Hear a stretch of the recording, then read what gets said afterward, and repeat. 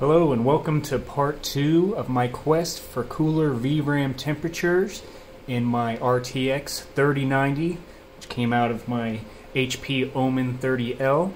And in this video we're going to have a head-to-head between the 3090 that I have changed out the thermal pads and have an additional heatsink, and that'll be going up against this Skytech PC, which I couldn't find one with a 3090, but I got the next best thing. So it's got a RTX 3080 inside, and it did have the same problem when I was trying to mine.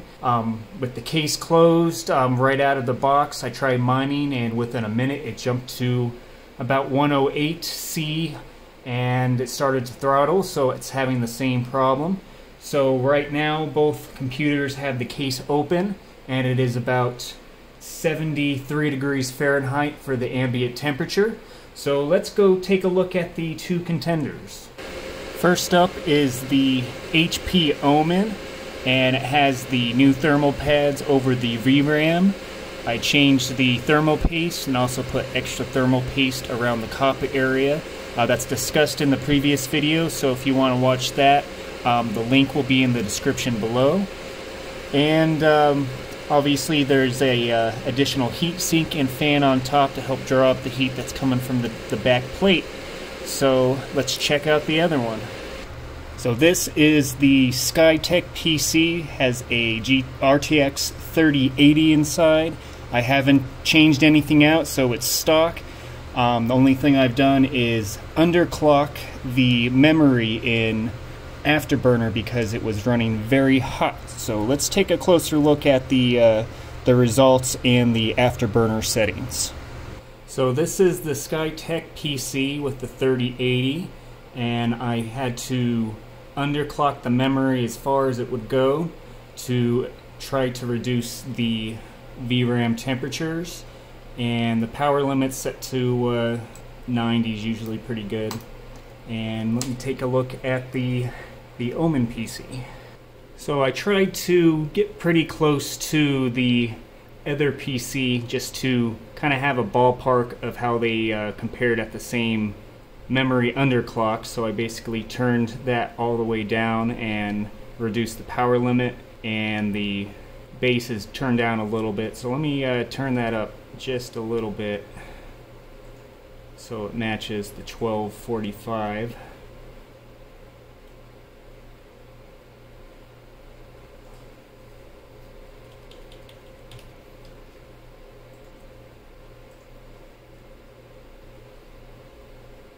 I don't think that little bit of a difference is going to change too much, but you can see the difference between the temperatures. So this one has a VRAM temperature at 86, and the core temperature is at 65. It's a little higher than I'd like it to be, but it's not bad.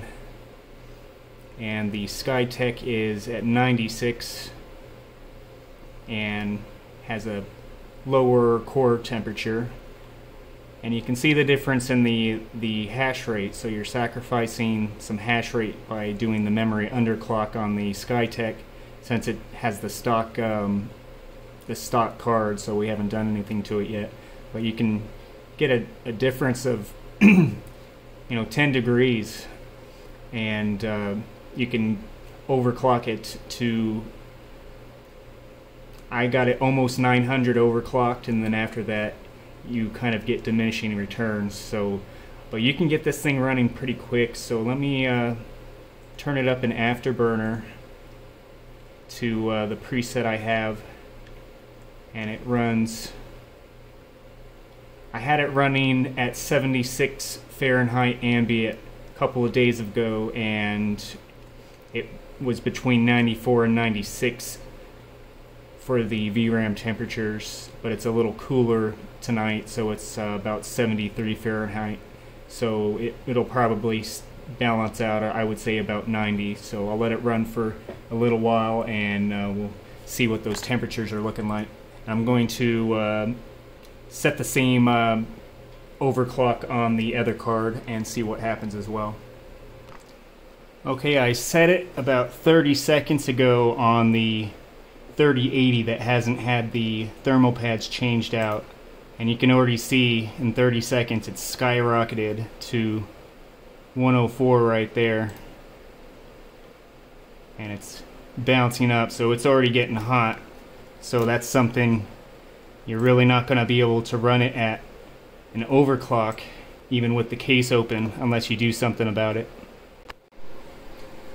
So I've been running it for about an hour, and it's got the I turned down the core clock a little bit for increased efficiency, and just about 900 boost on the memory clock, and it's running pretty stable between 67, 68 on the core temps and 90 and 92, so an average around 90 on the VRAM temperatures. And let's compare that to the Skytech. So right now I have the memory underclocked as far as it would go, and the core clock is as far down as it would let me go as well. And even with that and the case open, it's going to sit around 96. Got an average, so it's going between 94 and 96, so an average of 94. But you have to sacrifice the hash rate just to maintain a low temperature for the VRAM.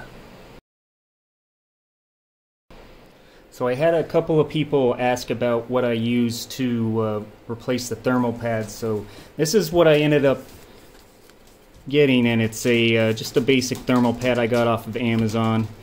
It had a pretty high thermal conductivity compared to some other ones, so I went with that.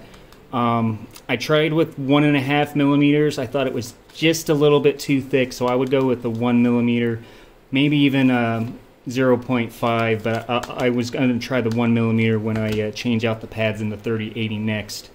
I had ordered some thermal grizzlies, but this package I got was a little suspicious. It said there was supposed to be a certificate inside, like a certificate of authenticity, and there was nothing inside. And I called, or I sent the guys at Thermal Grizzly a email, and they said that their minus pads aren't supposed to come with a certificate, and if you look at the pictures on the website, there's that little sticker that says there's supposed to be one inside isn't on the package either. So I wasn't sure if this was fake or not, so I'm actually going to send this back to Amazon. They agreed to take it back because it was a little bit suspicious. Also, the barcode, if you look at all the pictures I saw, like on Google, the edges for the corners of the barcode were really sharp edges, and this one has rounded corners, so it was a little bit off. I didn't want to take the chance of putting God knows what in the inside of my card. So just get some stuff like this, and it should do the trick. I use MX4 thermal compound.